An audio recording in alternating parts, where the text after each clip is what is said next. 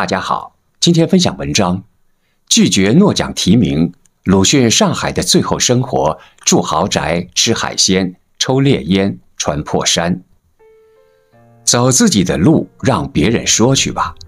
这是鲁迅至情至性的以言律己的真实一面，体现的是一代文宗智者般的从容。对自己谦虚评估，拒绝诺贝尔奖的提名，在上海租住洋楼，生活上精致细腻，却也节俭得紧。抽的是劣质烟，穿的也是破破的，甚至还有补丁的长衫。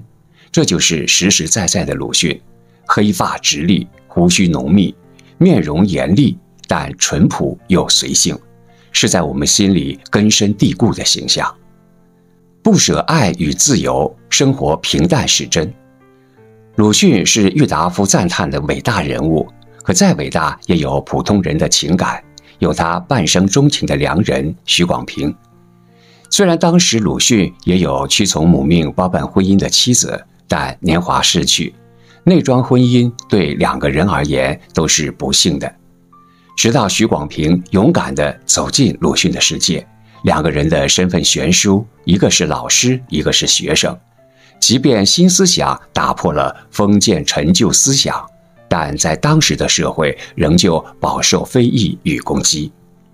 许广平跨越的是年龄、身份和名分的鸿沟，率先义无反顾地抓紧鲁迅的手。这位新女性也抓住了自己的幸福。为了让两个人的感情不受过多的外界的质疑声影响，鲁迅不顾世人的眼光，携许广平离开了北京南下，到中山大学任教。这是他们都想要的自由，也是都努力争取的自由，不想受体制的束缚。后两人又奔赴上海，上海的发展与摩登极具包容性，能够让他们安然生活，不受打扰。因此鲁迅和许广平便在上海定居生活。即便是两个人租住的也是宽敞又精致的独栋3层洋楼，这也是鲁迅追求的无拘无束的书写环境，就算空荡着也令人舒服。租住的费用以及日常生活的开销自是不菲的，为了支撑起两个人的生活，激励鲁迅奋力写作，赚取稿费。他自己也坦言，那几年是他的写作高产期，平均2天1篇，发表了130多篇杂文，比任时期写的都多。丰厚的稿费酬劳也让鲁迅两人的生活过得安逸自在。许广平默默成为了贤内助，把家里上下整理得井井有条，日常准备海鲜或者鸡肉、鱼肉等，以及其余的瓜果蔬菜也是经常变换着的。许广平的细心也让鲁迅静心写作，肆意抒发自己的内心情感。我们所见到的两个人的默契与长久，是因为他们愿意彼此靠近，也愿意成就妥协。许广平不是没有机会出去找工作，拥有自己的人生，而是因为鲁迅那句“这样我的生活又要恢复到以前一个人在干的生活了”，让许广平深为感动，才愿意居家做一个贤妻，助他一臂之力。比起门当户对、年龄相仿，这样平淡如水的生活才是真。鲁迅也常说，我们的感情算好的。稿费收入虽然可观，但鲁迅生活上依然节俭。平日里穿的是普普通通的，甚至还是打着多个补丁的长衫，穿的鞋子也是中国传统的老布鞋。除此之外，都知道鲁迅烟瘾大，特别是工作忙起来的时候抽得更多。但他抽的都是劣质的烟，稍微好一点的烟都是用来接待客人的，或者是平日朋友来家时，鲁迅也毫不吝啬地带他们去最好的餐馆里用餐，这是他的待客之道，倾尽自己最好的都用于招待友人。大仲马说，一个人快乐或不快乐是一个秘密，别人无法得知，只有自己或者是那4面的墙壁才知道快乐与否。毕竟欢乐才是生活的终极目的，生活的目的和意义反而是为了享受生活。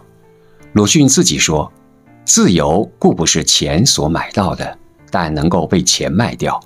在上海的几年，自然是自由舒心惬意的，也没有卖掉自由。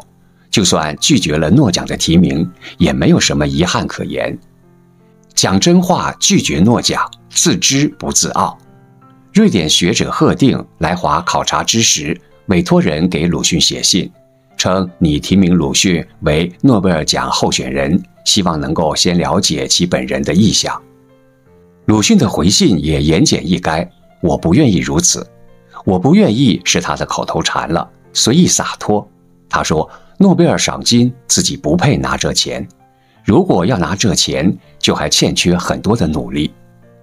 这是自谦之词，而别人之所以想提他的名，是因为他是中国人，那么他就占了中国2个字的便宜，这是他不想占的便宜，而不是自身的文学成就直接得到了肯定与赞赏，这是两码事。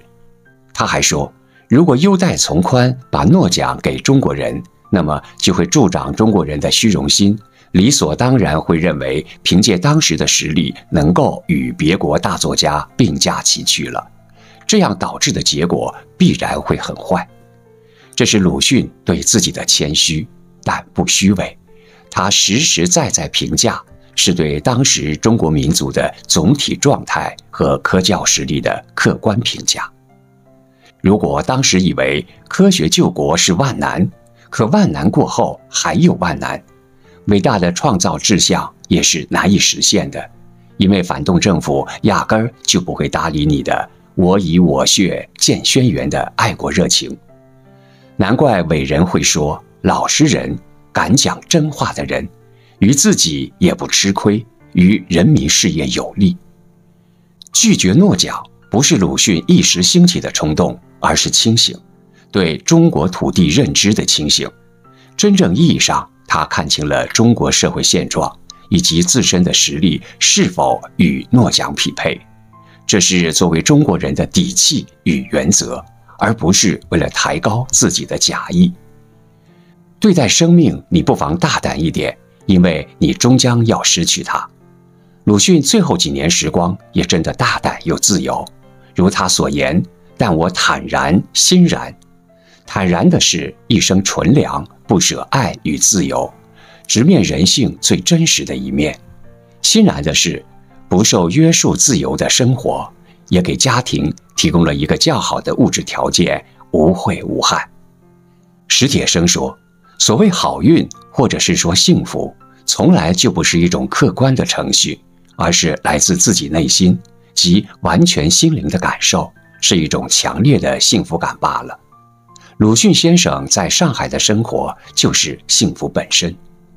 可能所谓的好运是诺贝尔奖的提名，即便最后他拒绝了，选择了照旧的没有名誉而穷之为好吧。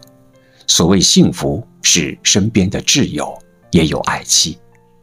从零碎的事情当中去找寻了幸福感，在一时一幕中积累，成为文坛上的一颗启明星。此生尽兴，赤诚善良，至情至性，亦不忧不惧。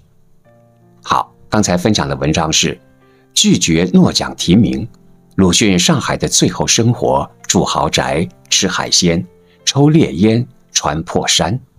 来源网络，感谢收看。记得点赞关注哦。